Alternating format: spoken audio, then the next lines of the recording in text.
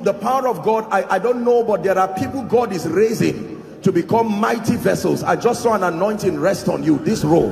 In the name of Jesus, I don't know where you are, but I pray may that grace now, let it rest upon you and shift you to a new dimension. In the name of Jesus Christ. Welcome to Christocentric Message. On this channel, you are going to get soul-lifting messages, faith-based content, prayer drills, and videos that would help you grow spiritually. Remember to subscribe to the channel, like the video you are about to watch, and comment on it. Stay blessed. Something more than gold. I've got something more than gold.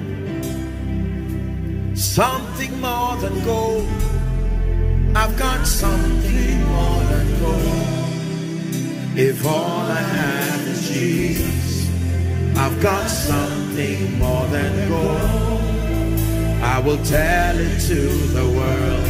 Jesus is more than gold. See, one of the deception of greatness is the presence of many material things. Material things have such jealousy, they will fight your loyalty for God. Let that car arrive and you will see how much your heart was connected to it. The moment the tire bursts, you can't even pray until they fix the tire of that car. Remember, you rolled around when you were just taking a cab and said, Lord, everything to you. By the time you build a business and you hear that the stocks of your company are about to crash and God says go and fast for 5 days, you will lie down and say, Lord, so is this how my company is going to go down? That is the reason why God tells you to eat, for the journey is far. When he's subjecting you to fasting and prayer, listen, you don't know what it means to train 6 children or 5 children. You may not have the time to fast for 21 days again. So before the marriage comes, he makes you to fast as if, and you don't, God, what are you doing to me? You are building stamina and energy for the days that are coming. God, by this teaching this morning, is giving someone a definition as to what has been happening to you. God, I'm not seeing any result, but you will say fast. Just when I'm done, you give me 2 weeks break, you say start another one. Why is that so? Because you will be so busy. You will be so busy. You will have to lean on your the prayer bank that you have built for years, the word bank you have built for years.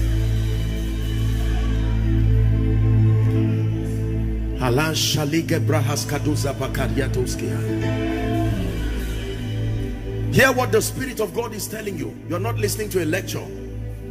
Yes, sir.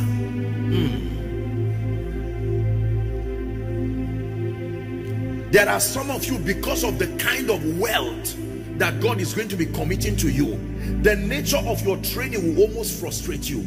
You will find out that you are wealthy, you are earning a salary of 200,000, and God can say so everything. You know why? Because compared to what is coming in the future, what you are saving is nonsense. God is using what you have to keep training you. Lord, what is this now? You told me to sow 200,000, and then my arrears just came. You are saying sow it again. It does not make sense. It will make sense when $1 billion come. That training will make sense when you become a captain over conglomerate, and God will say, so for this mission field, you have been trained already. Please sit down. God is training you to be a prophet, and in the process of knowing him, he will allow you to make certain mistakes deliberately. You will stand in the midst of people and say, who is John here? And there is nobody who is John. And truly you believe that you had that name John. It will sting your ego so that pride would die. The day that prophetic grace begins to work, you are no longer conscious of your reputation. Your awareness of obedience is greater than your validation.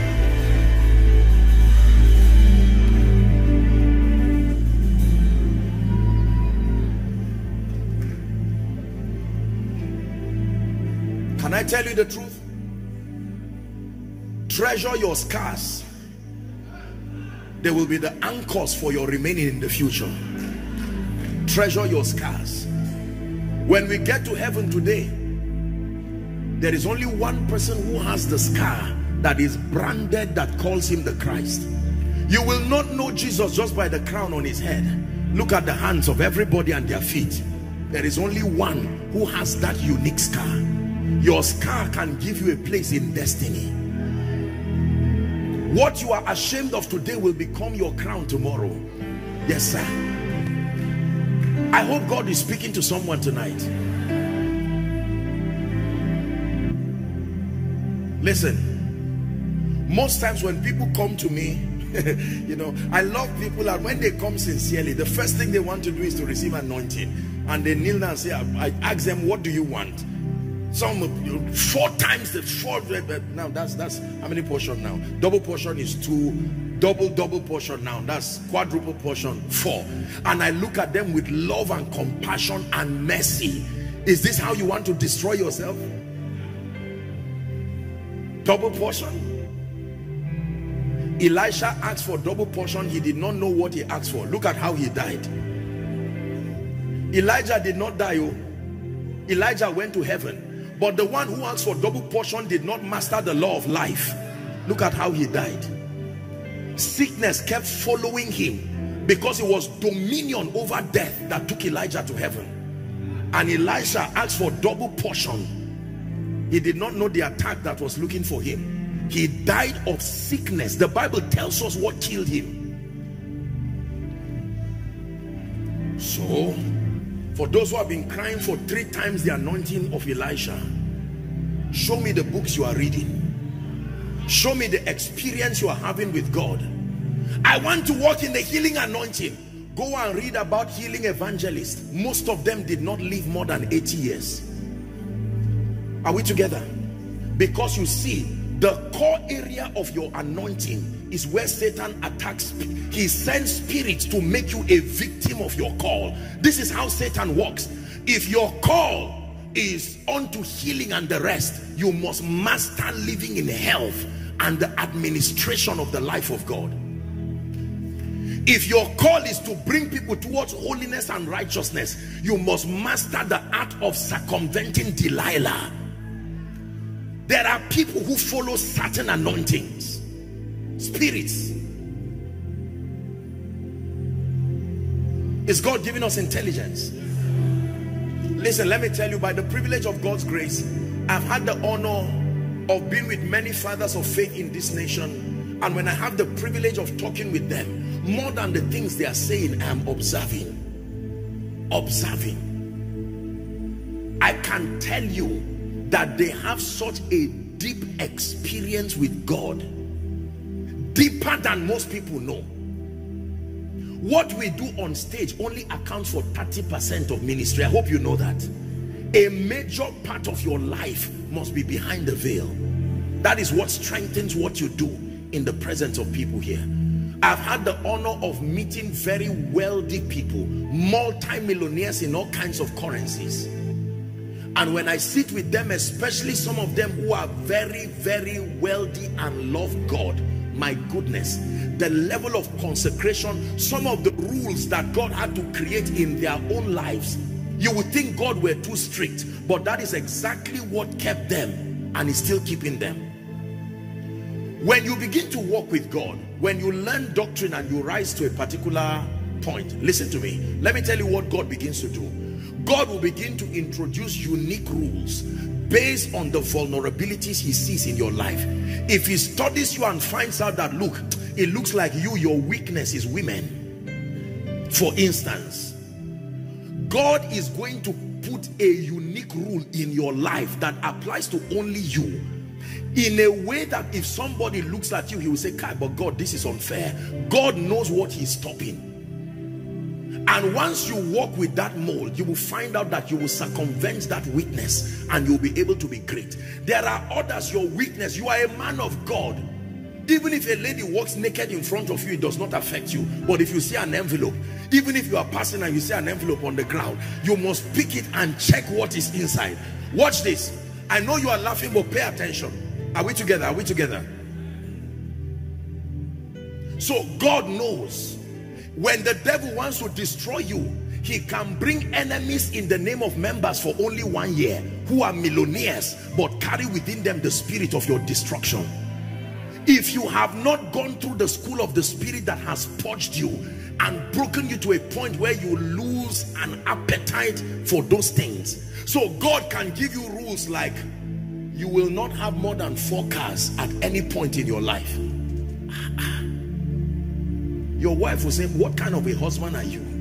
They gave us 10 cars, you gave away 6. Why? And you say, I have a covenant with God. God told me I will, at any given point, I will only have 4 cars. It is not a doctrine, it is a training. God has vetted you in the spirit and have found out that if you have more than that, that is the gauge of your discipline. If it crosses that, it can do something to you. Is someone learning? There are people, no matter how they fast and pray, they will not be able to pack a stadium to talk to the people. The reason is because what will happen to you after that meeting, because of your low level of prayer, your low level of consecration, God will have to respect the allowance you have given him in your life. He will not expose you to battles that are beyond your level of spiritual preparation.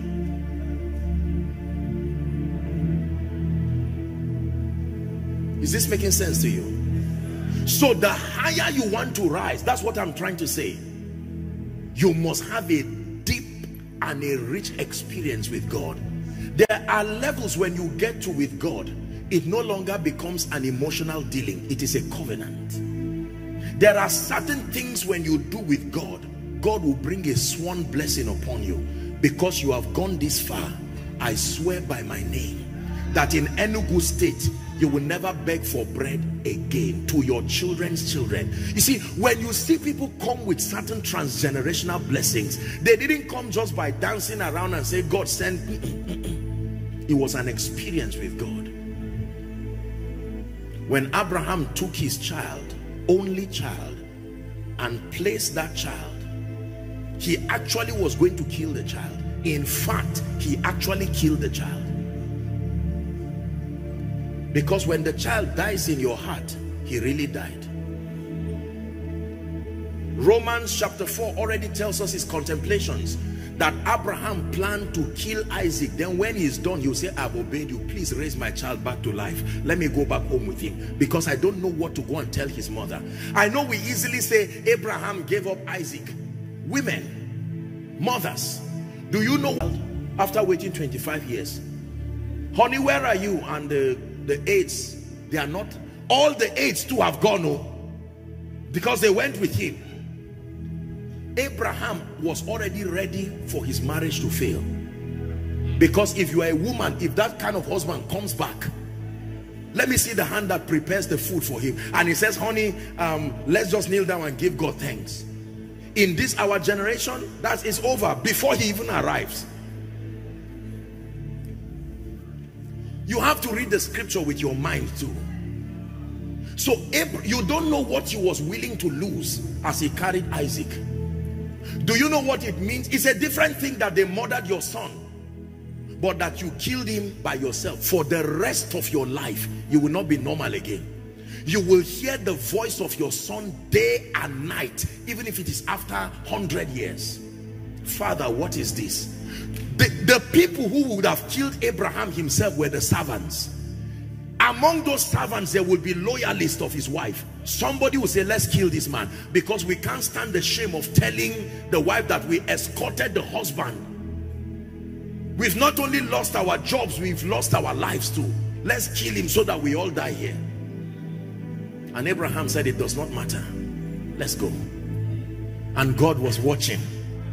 The first and only man that acted what he would be doing himself. When he put Abraham on that altar, he lifted the knife. With the tears in the son's eyes, he still did not stop. It was God who had to say, stop. My question is, what if Abraham did not know how to hear God? Let me repeat it again. There must have been a tribal and see, before he gave him that instruction, there was a training on hearing God. What if Abraham, the life of Abraham and his son was at the mercy of a particular training that he went through? Jumping the school of the spirit is dangerous, because something you are learning today is what will make another training tomorrow make sense. What if Abraham could not hear God and he finally killed Isaac? He would have written a book that God is a killer, whereas God said stop. The problem was his hearing. The same way God told you in business, stop, but when God was training you to hear him, you did not hear. God told you have only 3 children, you had the 4th one. Now the 4th one came with trouble because you did not hear. We keep blaming God on many things, but simply because we could not stay in the school of the spirit.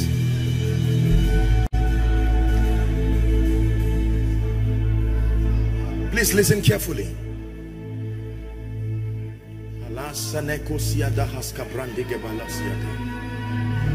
Yesterday we spent quite some hours in the airport before we came. They kept shifting the flight. I got up early in the morning, and while I was praying, I sent my airport people I sent them a text. I said, I sense that we're going to travel in the afternoon. I've already had that sense, and I kept seeing a plane in my vision, and I saw the sun while the plane was going, and I know this is not morning. I said, no, the flight is in place. I already prepared my heart. I said, Lord, whatever it is, I give myself joy. I stayed for 5 hours in the airport, but I had already prepared what to do.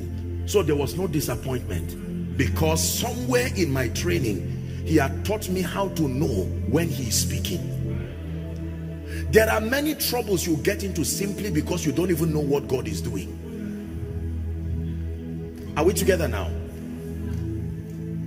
There are times you are about to enter a car that would be the end of your life, but because you rejected the training of discernment, you are unable to know, is this God or is this just my mind? In these days, leadership and exploit in the spirit will be at the mercy of your experience with God.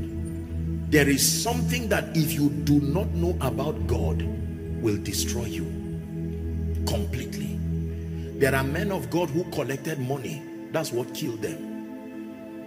Money they should not collect. Somebody sincerely who came, not knowing that that was the deception of Jacob and Esau, and they gave their birthright without knowing, and they collected 10 million naira.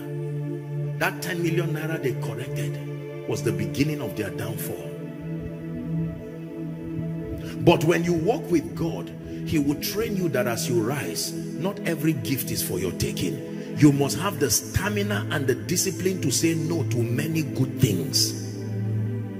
Just because it's good does not mean it is of God. You must be trained to know. It is not only evil you say no to. There are many good things in your life. If Satan tries to use sin and evil to kill you and you escape, he will use good things and kill you. The most important thing is that you die. It doesn't matter with what he uses to kill you. Are we together? My sister, you never knew that your assignment is to marry a great man of God who is going to be blessing the world. So as a young lady on campus, God begins to deal with you in a certain way. When a gentleman comes to you and says, I like you, God says, let me not even hear that thing again. Go back and let's pray. I say, God, what are you doing with me? You do not know that he's building capacity, because the kind of life and destiny you are going to be part of requires a lot of stamina. If you turn aside in the day of battle, your strength is small. Some of you, God knew that you will be a minister in Nigeria. You were hoping you will go abroad. God said, this is your place of assignment. Nigeria seems to be having problems. You stay here. This is where your assignment is. Other people are running. God says you are not going anywhere. This is your place of stay. That was why he taught you on faith. It took 1 year to teach you on faith, and you were saying, God, what is it about faith? He said, no, your kind of faith, you don't know the obstacles that will be coming. Learn faith. He will give you instructions to read the books of men of God on faith. Listen, Don't run away from the training of God. It does not make sense while he's building you, but you stay there. For someone right now, you are a leader, you are a man of God, but God has stopped you from starting a church. God has stopped you from starting a fellowship. All the people you started together with, they have all kinds of ministerial platforms, and you are just there, to the point that people look at you and say, but there's wisdom. You have been serving for 3-5 years. Why don't you start a little fellowship? And sincerely you want to do that, and God says no. The reason is because there is something else he has prepared for you. Now, you can force yourself out of the will of God. He will honor you, but you must be willing to bear the consequence. Are we together? The man Gordon Lindsay who founded Christ for the Nations, not Christ for all nations, Christ for the nations.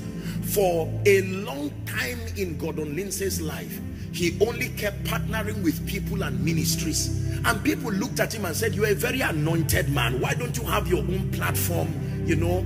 And God would not let him. For a long time, he looked like a fool, until God finally gave him the allowance. And when he started Christ for the Nations, it just spread around like wildfire. Please hear me, great people. End time leadership and end time ministry will not be based on skill alone. End time leadership and end time ministry will not just be based on technical academic skills. If you were in the days of Noah, I shared it the last time I was in Enugu here. If you were in the days of Noah and the flood was coming, whether you were a professor or you had a store or you had a container to import and export, the rain that was coming to sweep everybody. There was only one skill that was needed. You're hearing God and you're obeying him. Every time in human history, something seems to happen that shows the superiority of a man's spiritual advantage as against any other advantage. I know that we live in a world today where we over-celebrate intellectualism. I'm not against that. Intellectualism is wonderful. There are times we celebrate all kinds of crowns and we make it look like even though you are not spiritual, at least since you are intelligent, it's still all right. When that flood comes, it is not business people who will survive. When that flood comes, imagine that you were in the days of Noah and a flood was coming. Let's assume you just finished dedicating your shop, and then the next day the flood will start. You will not be spared simply because your mind thinks well. The flood was going to sweep everything. There was only one man who survived, and he survived on the strength of his relationship. For him to be able to build an ark of gopher wood tells you he was a skilled man. That it took technical skills to make that happen, but it took a spiritual foundation to get the instruction. Leaning on your technical skills alone, leadership skills, I'm not against it, right? Submit yourself to all of that. But please, behind everything you do, you must know that your experience with God is very, very important. So as a CEO, you sit down and when someone talks about the Lord Jesus, we're not talking spiritual things here. We're talking business. Really? Find out how the earth was created. The Bible tells us that the things that do appear came from the realm of the spirit. So any other thing that must appear in your life must come from the realm of the spirit. I can tell you the truth. My life today, in order of priority, the richest advantage in my life is not anything physical. In fact, I don't trust things that are physical. The greatest advantage in my life today is my relationship and my experience with God. That is the commodity and the product that is worth dying for. No matter what else you lose, the honor that you have only comes because he was there and he's there. The lifting that you have, everything that happens in your life. I would be foolish today to trade my experience with God for more ministerial doors. Trade my experience with God for more. No. I will keep learning. I learn leadership, I train myself, but not at the detriment of the word of God. My first call in this leadership session, go back to the place of your spiritual foundation. I don't care what kind of business you do. I don't care if you are an administrator.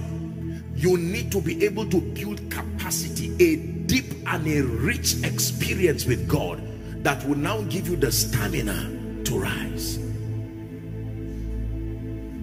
In your name we will rise, Adonai, you reign on high. It's in your name we will rise, Adonai, you reign on high. You may have heard me say it in my teachings that the Lord told me. He said, son, if you will let men see me, there is nothing I will not give you. As at the time God told me that thing, I didn't have anything, ladies and gentlemen, nothing. But I said, even if you never give me anything, my life is committed to revealing you.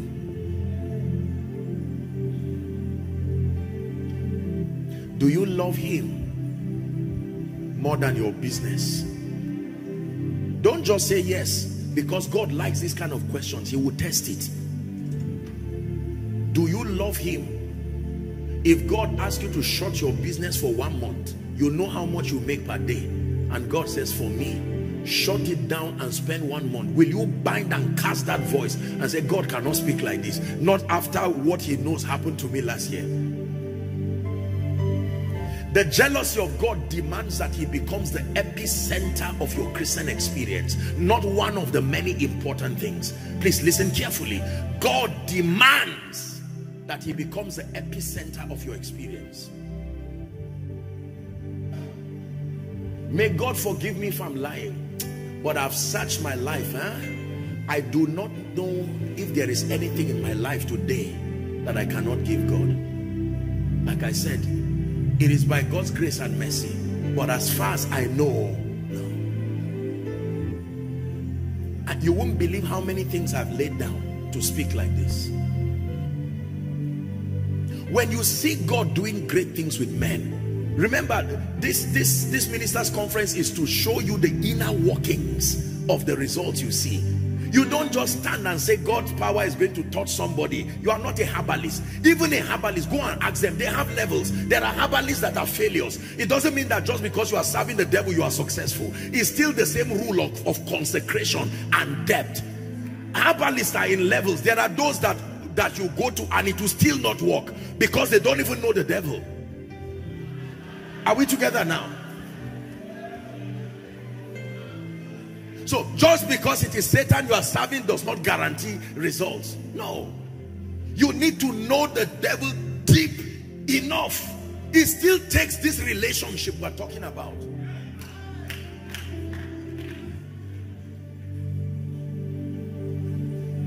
I have searched and searched all the earth, searched and searched all the earth, and found that Babawani Kamarka.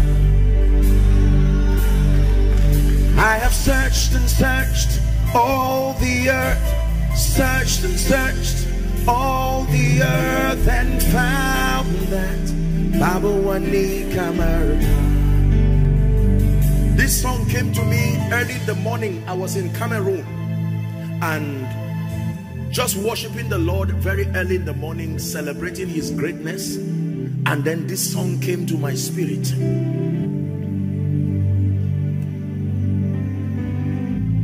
The Hausa part says there is no one like you. That's what it means. I have searched. It took a long search to come to the conclusion that no one is worth my life. So don't tell me, why are you so fanatical? I searched. My loyalty to God is not in ignorance. I have options, but I checked. My loving him is a conclusion. Now you understand that I have searched and searched all the earth, searched and searched all the earth and found that Babuani Kamaraka. I have searched and searched all the earth, searched and searched all the earth and found that Babuani Kamaraka. Guess what the chorus says? Hey, Babuani Kamaraka. Yeah, yes, Babuani Kamaraka.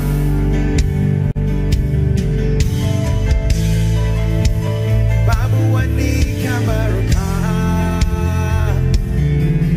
Yeah, yes, Babuani Kamaraka. I will love him in life and I will love him in death. Call me CEO, I am still the lover of God. Call me a businessman, I am still the lover of God. Call me an apostle and a prophet, the noblest title you can give me is the lover of God. For that is the realm where no eye has seen, that is the realm where no ear has heard, neither has it come into the comprehension of men what God has in store, not for them that preach, not for them that do business, not even for them that pray. The realm of lovers is the realm of a height that you cannot understand. Yes. Hear me. This morning service came to turn you from a businessman to a lover of God, from a man of God or a pastor to a lover of God. If this is all I achieve and we're not able to touch any other thing within the time left, it was a successful thing. My assignment this morning or afternoon is not just to come and share with you leadership principles. You belong to an excellent church. Don't tell me you are a CEO. Leave the issue of your container. Are you a lover of God? Leave the issue of your restaurant. Congratulations. Are you a lover of God? Leave the issue of the church that you have. For a minute, forget about your congregation and your desire to build your church and your desire for more land and your desire to find him. No, no, no. Throw all that away.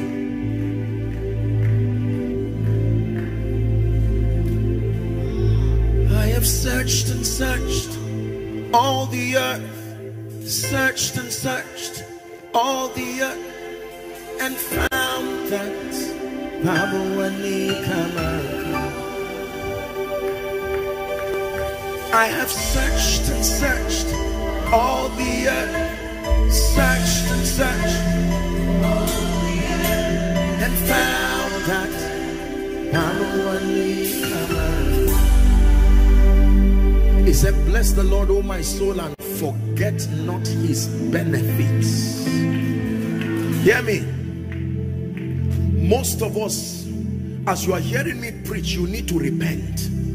Because most of us would prefer to be called the CEO of XYZ conglomerate than to be called the lover of God. It looks like an insult. What a demeaning title. Give me something more superior that gives me a standing among my peers. For instance, he owns 5 conglomerates. He owns this and that. He's a billionaire. He's an intelligent person. Noble descriptions. But nothing comes close to the realm of love, because when everything failed, it was love that stood. When wisdom failed, love was still standing. Even when faith failed, love was still standing. Listen to me, ladies and gentlemen, your leadership will be an ineffective leadership. God will not even give you an opportunity to scale the heights of influence until he knows that you love him and you are passionately addicted and connected to him. If I ever gave you any secret about my life and the privilege of the bit that God is doing with this man, this is it here. It is beyond the realm of prayer. It is beyond the realm of fasting. It is beyond the realm of Bible study. Go and ask God how much I love him, and you will know why he does what he does. Now please listen. When the first lady is not around here, But yesterday, when your pastor finished introducing everybody, even though she's far away, thousands of kilometers, he still took the time to. Not even the man of God who came to preach made him forget his wife. Not even the dignitaries that came made him to forget his wife. He had to honor her, and you celebrated her. There are some people, it doesn't matter where they are, the jealousy of God keeps trailing them like a shadow because of the depth of their love for him. So while they are sleeping, someone is planning that this man and his children, they should not live to survive the end of 2022. God will not even allow you start praying about it. He takes that issue personal. Who did you say you want to kill? Did the Bible not say jealousy is the rage of a man? You want to know how angry a man can be, you touch his wife. Most of us have not been able to secure the jealousy of heaven because your love for God is still in question. Can I tell you? Only God knows the arrows that fly by day against some of us. The noisome pestilence. It is only when we get to heaven we will know the amount of things we have eaten that are poisons that should have killed us. No matter how intelligent you are, we see in part. As far as the world of men is concerned, when men want to get you, only God can save you. So if you are standing, it's because there's something about your love. Listen to me. Any container that replaces God in your life is an idol. I don't care if it's Bibles that are inside. Anything that replaces God, your business, the things you are importing and exporting, the restaurants that you have, the leadership, man of God, do you know church can become an idol? Don't think just because it's a spiritual venture, church can become an idol. You don't care whether God is there or not. Your relationship with God can go places provided the religiosity of the activity is there.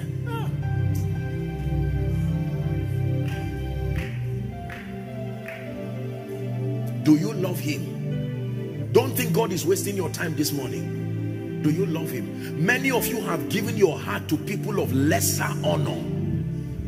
You gave your heart freely for people whose lives you did not even verify. And here is someone who has assured you that he loves you, and you are still asking questions. Can I trust you with my heart? Please hear me. There are realms of increase. There are realms of finances.